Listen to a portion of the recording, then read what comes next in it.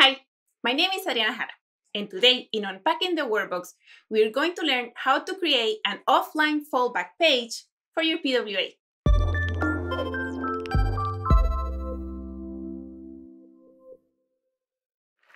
Having an offline experience is one of the requirements for some browsers to consider your web app installable.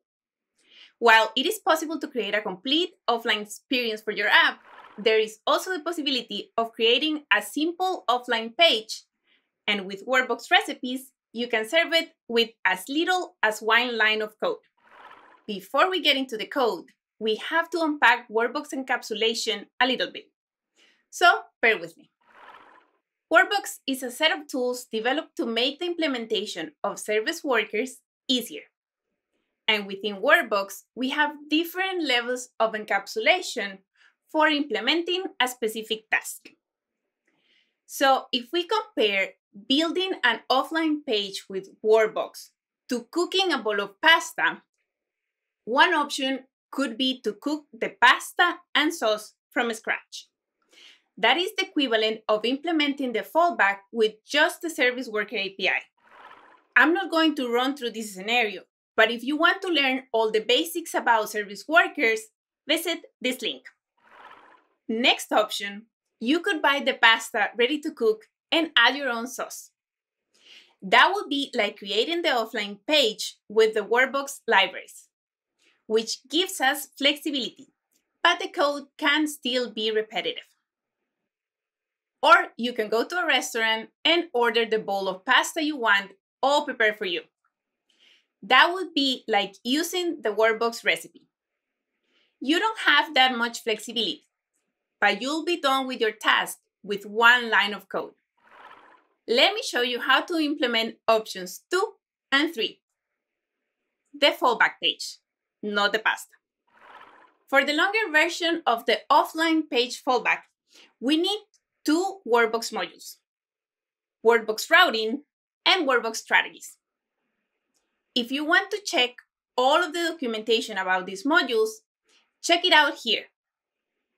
Because I'm focusing only on the bits that create an offline fallback. The first step is to create our offline fallback page, the document we are going to serve when the app fails to get the response from the network. This page should be self-contained so that when we cache everything that it needs to render. In the code here, we see that we use the install event to ask our service worker to cache that page to use it in the future. To understand more about the install event, you'll need to check out the service worker documentation. Next, we create an object called a handler. This handler checks if the app is requesting a document. Because if the request that failed was for a document, it is then that we want to respond with our fallback page instead.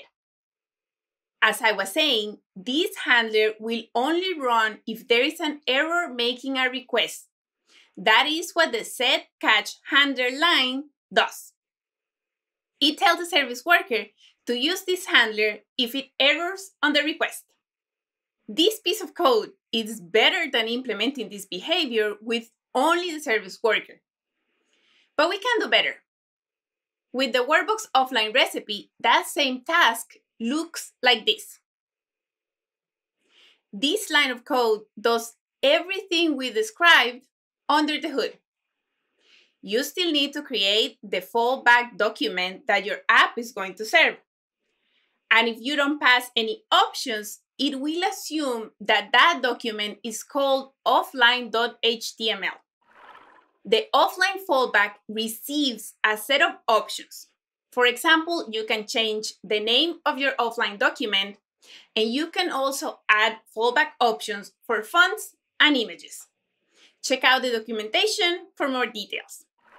It is a good practice and a requirement for PWAs to have an offline page with your app aesthetics, and using Workbox recipe, you can get one with a single line of code.